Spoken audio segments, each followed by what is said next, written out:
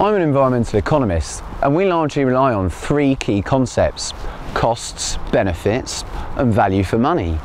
All of us use these every day, just like when we're shopping. I'm applying these methods to my PhD to look at the conservation of rare farm animal breeds. Today there are over 8,000 different farm animal breeds, but many of them are threatened with extinction because they're unprofitable. This is because they largely rely on natural feed and have longer rearing times, which is incompatible with modern day agriculture. In the UK dairy sector, we largely rely on the Holstein dairy cow to produce over 90% of our milk production. But that doesn't mean other breeds aren't valuable, such as the fatty meat from the Tamworth pig.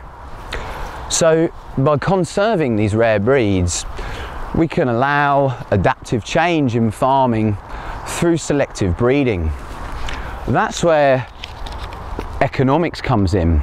We can pay farmers subsidies for conservation of rare breeds. Through improved understanding of economics, we can determine how best to allocate subsidies to ensure we conserve the future stock of diversity for all other generations.